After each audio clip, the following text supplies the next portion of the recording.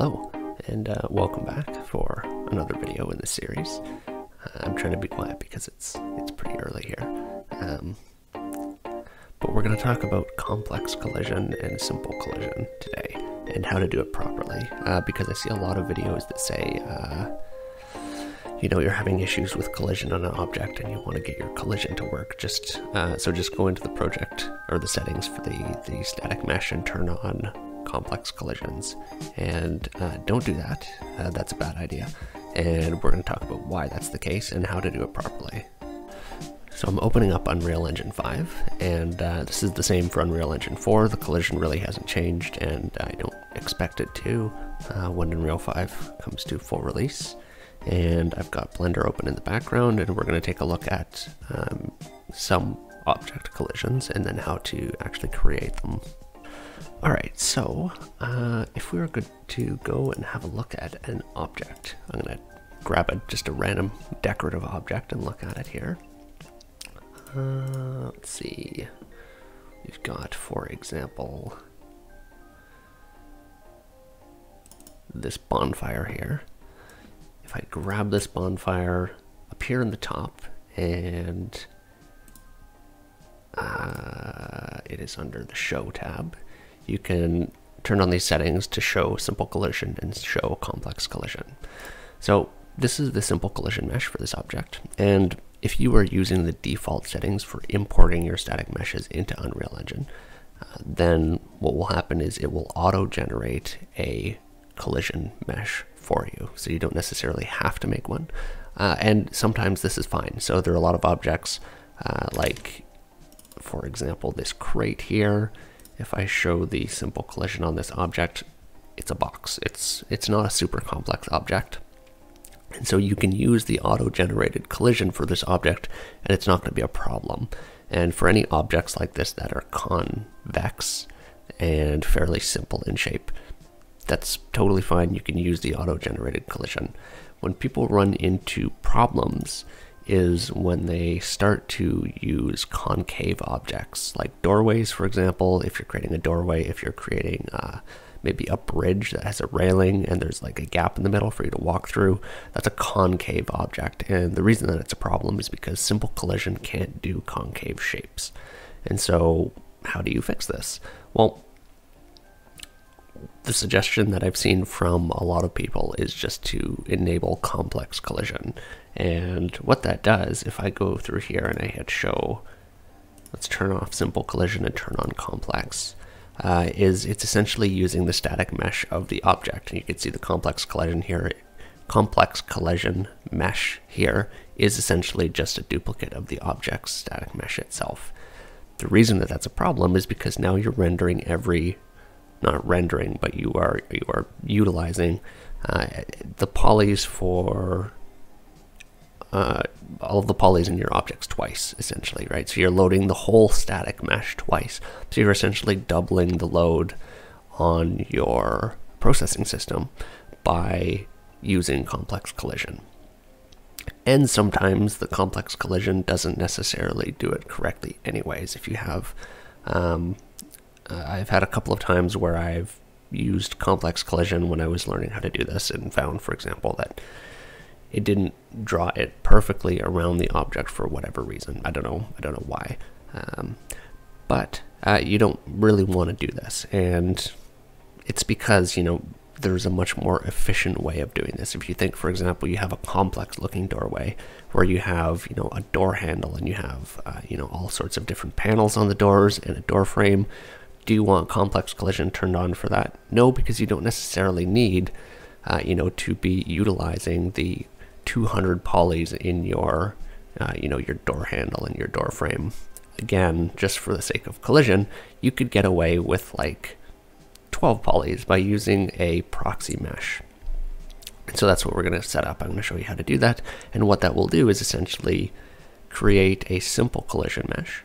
That is just using simple collision, so there's no complex shape to it as your collision mesh. Now, in order to do that, you need to turn off the auto generation of collision meshes in Unreal Engine on import.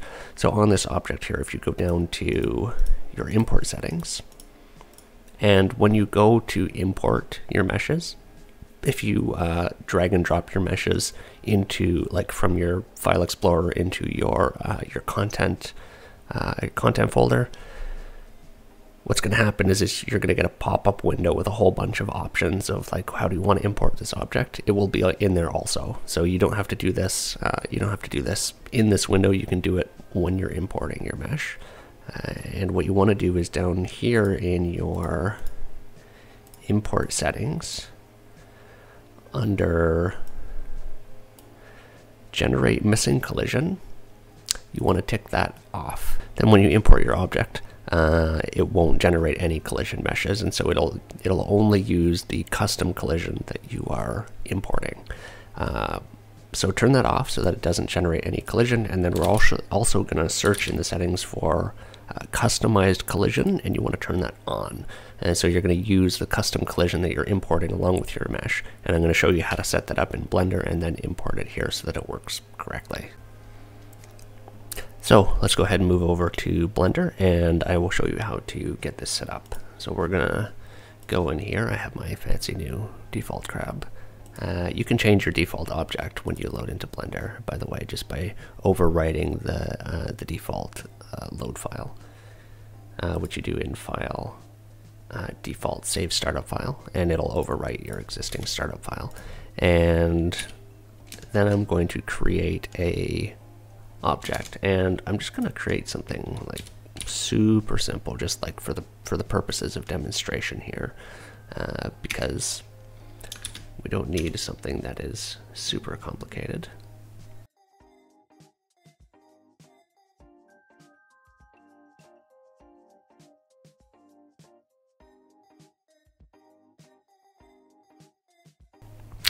Now this is an example of an object that will not work with simple collision because it is concave. So it's got this hole in the middle. So this would be, for example, like a bridge.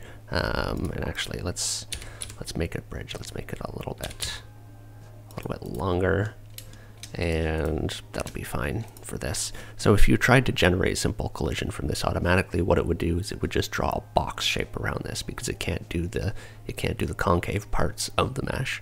And so you would either have to use complex collision, or you would have to use custom collision, which is what we're going to do. I'm actually going to make a slightly more complicated bridge, just because I want to sort of demonstrate the reasons why you would maybe not want to use complex collision for this, and how you can do it with custom collision instead.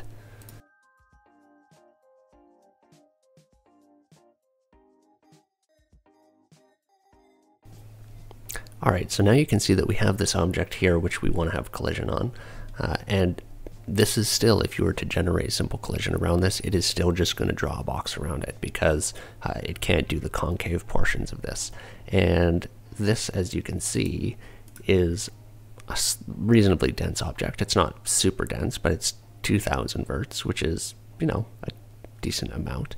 But if you were to use complex collision for this, it would essentially double the number of verts that are being called for this object, right? So instead of 2000, it would be 4000. And so by turning on complex collision, you're going to be doing that essentially for every object that you have it enabled for. So let's make a proxy mesh for this object that is very low poly that we can use as our collision mesh. So all I'm going to do is I'm going to name this, and this is actually an important part of the process. You want to give this a name which is fairly specific. I'm just going to call this bridge, and there is a reason for that, which we're going to come back to in a second. And then we're going to create our collision mesh as a separate object. So for the bottom here, I'm just going to let's see here. I'm just going to draw a new one.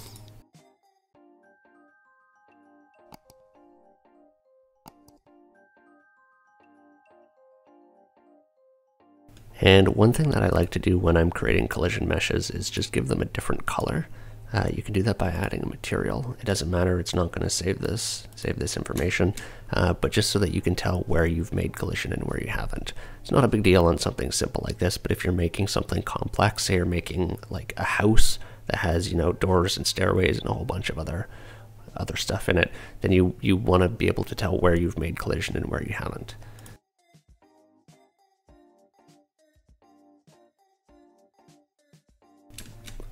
Alright, so this is our collision mesh. So everything that's in green is going to be our collision.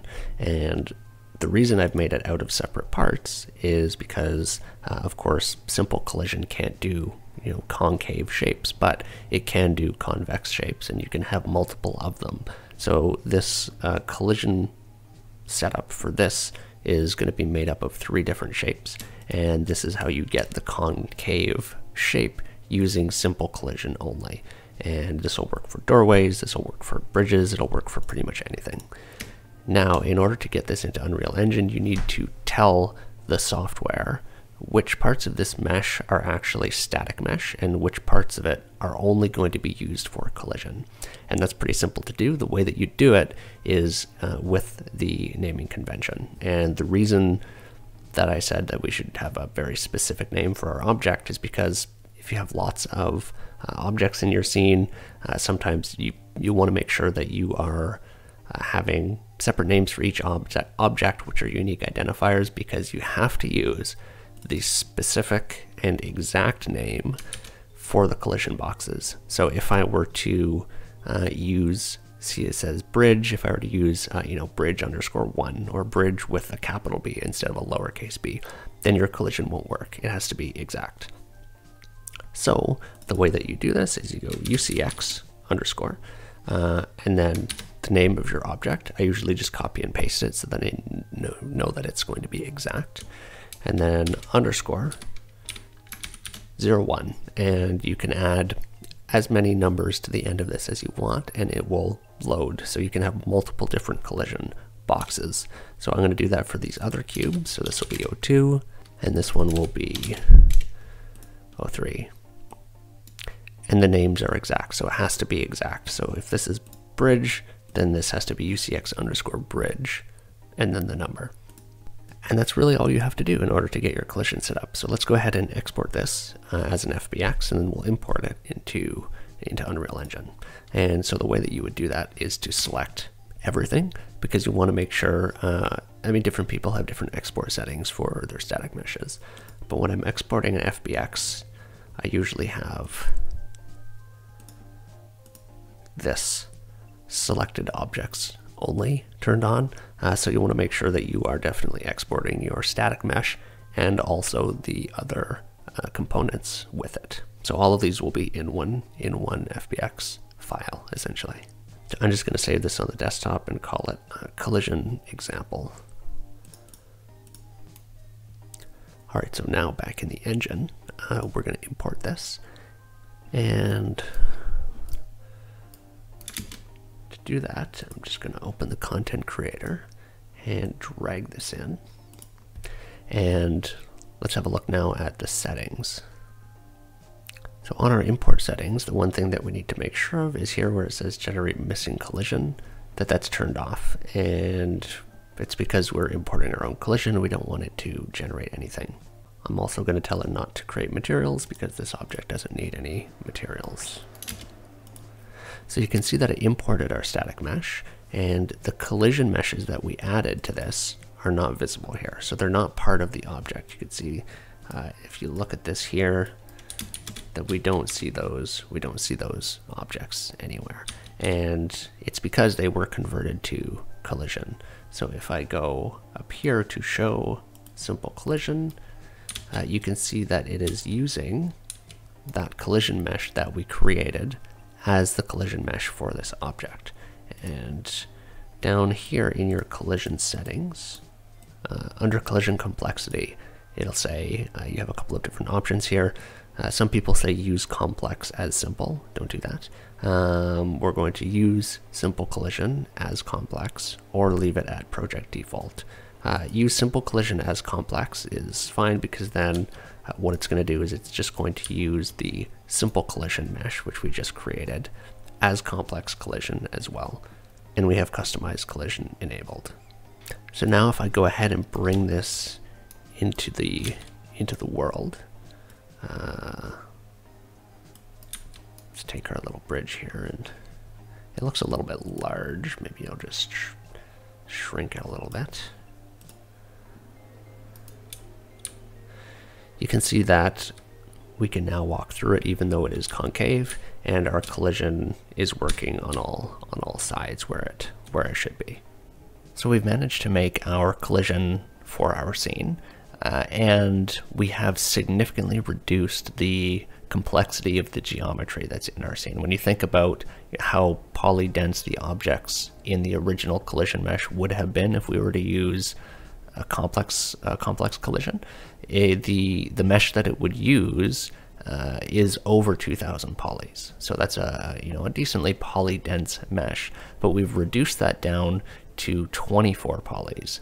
So from over 2,000 polys down to 24 is a pretty significant reduction in the complexity of the geometry that's going to be in your scene. And so whenever I'm creating objects for the world, this is essentially how I would do it. This is just it's good to get this to be sort of part of your habit of creating assets for the world, so that you know that your collision is going to work correctly on everything that you create. So that's it for this video. So until next time.